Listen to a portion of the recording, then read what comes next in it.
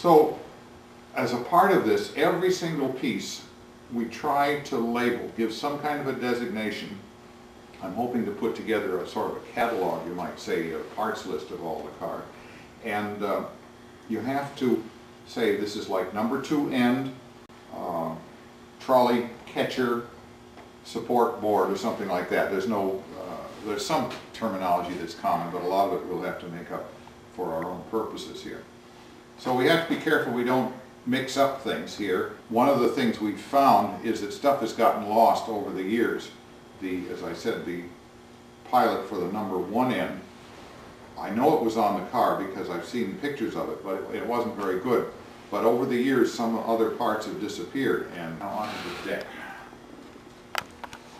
Locomotive 100 is a steeple cab, and steeple cab is derived by somebody's imagination. Basically, you've got the steeple, which is the center, the control house, so to speak, sitting on this flat deck. So you basically have, this car can be divided into 3 basic areas with some subsets.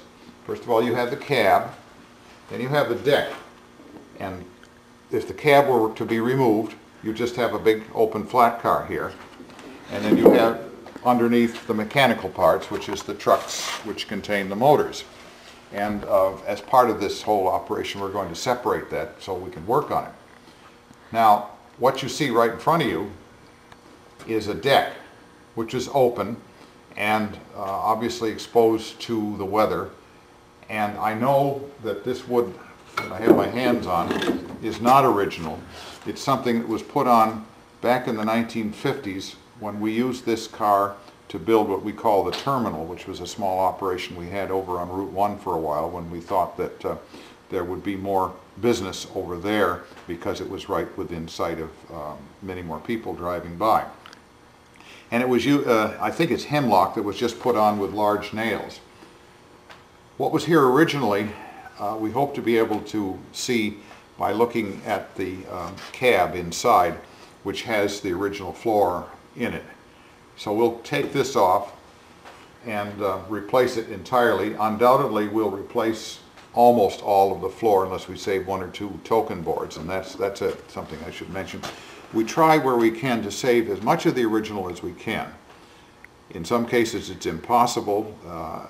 For instance, you have a piece like this, which is a piece of the brake rigging, nothing to do with wood, but this was overstrained at some point. It's supposed to be a nice round hole here. Well, it's broken. Looking at it the other way, you can see how thin it is. It's worn thin. Will we replace this? Yes.